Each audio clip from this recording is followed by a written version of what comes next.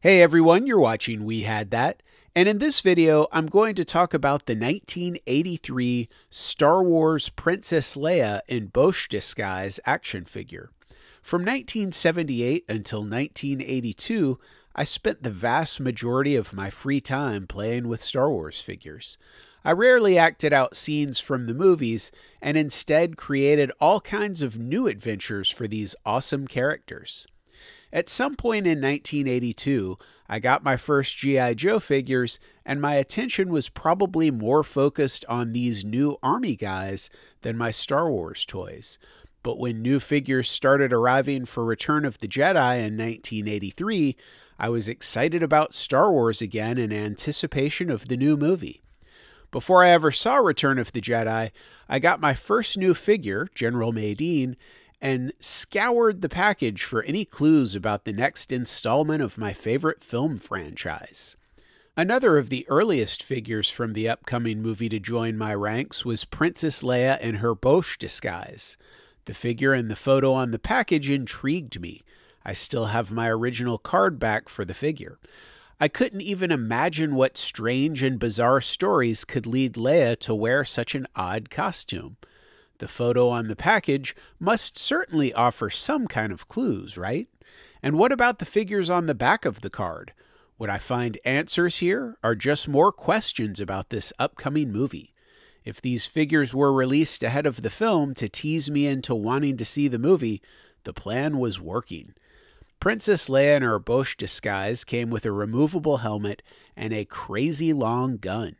She seemed to be wearing some kind of fascinating armor, and based on the word disguise in the figure's title, I could only assume that she would be involved in a riveting covert mission in Return of the Jedi. Even though I had only seen a handful of the new figures, the arrival of these mysterious characters, as well as some puzzling new costumes from some of my old favorites, was enough to fully restore my interest in my old Star Wars toys. I was eager to see the new film and create new adventures with these cool figures while I waited impatiently for my opportunity to see the new movie. Of course, once I finally did see the film, it was a different outfit worn by Leia that really got my attention. Still, the scenes with Leia in her Boushh disguise did not disappoint. However, even though I did understand that Leia was dressed up in an attempt to rescue Han Solo from Jabba's palace, even seeing the movie didn't help me to understand that Boushh was a bounty hunter and that Leia was impersonating him in this scheme. Leia's Boushh disguise action figure looks surprisingly similar to the costume in the movie. In fact, most of the figures looked a lot like their on-screen counterparts. I thought Return of the Jedi was amazing, and I'll admit, even though I might have been a little bit older than the target audience for the Ewoks, I even thought they were great. After seeing Return of the Jedi, I continued to play with the Star Wars toys for a little bit longer. Leia rarely used her giant gun. I mean, how would she even shoot it? She'd have to prop it up or something. But she did wear the helmet a good bit, quite often playing the role of an entirely different character in my adventures. I ended up with most of the 1983 figures and about half of the figures that came out in 1984. But as my interest in G.I. Joe grew, I found myself spending less and less time playing with Star Wars figures until they rarely came out of their case.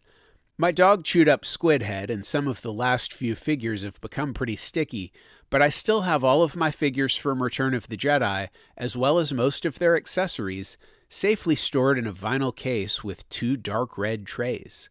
I'm pretty sure I have all of their card backs as well. In recent years, I've been getting them out more and more often, and I've even picked up a few new figures that I never had as a kid. They certainly do bring back memories of spending lazy afternoons lying on the floor, fully engrossed in making up all kinds of stories for my little plastic friends to act out.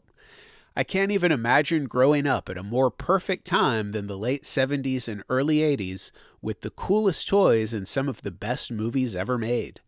Did you have any figures from Return of the Jedi as a kid?